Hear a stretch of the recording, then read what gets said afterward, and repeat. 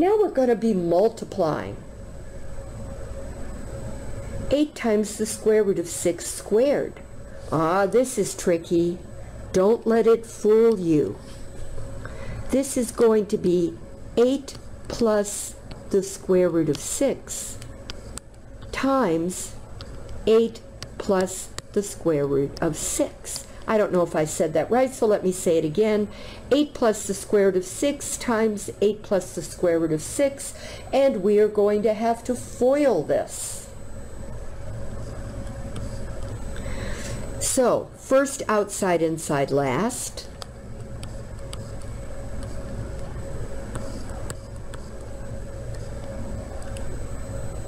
I'll have 8 times 8, which is 64, plus 8 times the square root of 6, plus 8 times the square root of 6, plus the square root of 6 times the square root of 6 is what? It's the square root of 6 squared. So we're going to have 64 plus, you have 8 square roots of 6 plus another 8 square roots of 6, that's 16 square roots of 6, plus the square root of 6 squared is 6. Now 64 and 6 can be added. 64 plus 6 is 70.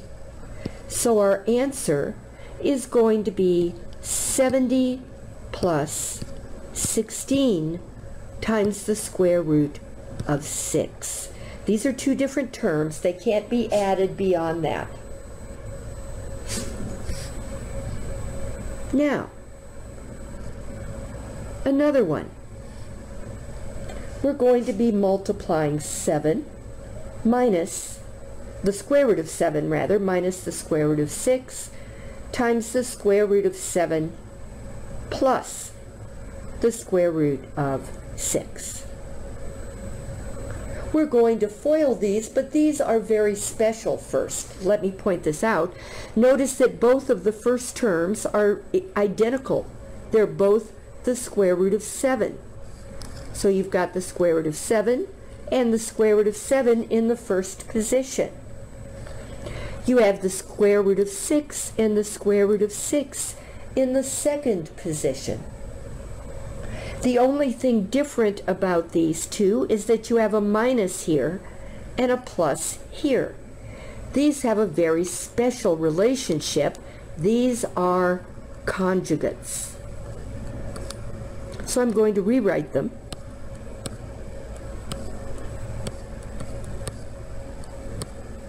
When you multiply conjugates, your square root, that is, conjugates composed of square roots, your square roots disappear.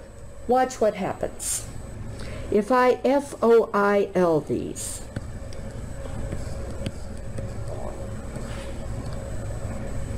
I'm going to have the square root of 7 times the square root of 7, which is 7.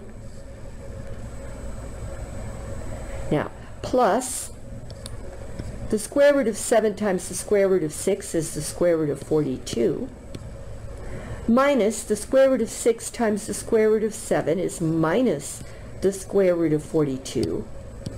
These two zero out. The square root of 42 minus the square root of 42 is 0. Now finally we're going to have negative the square root of 6 times positive the square root of 6. That will be minus 6. So what we're left with is 7 minus 6.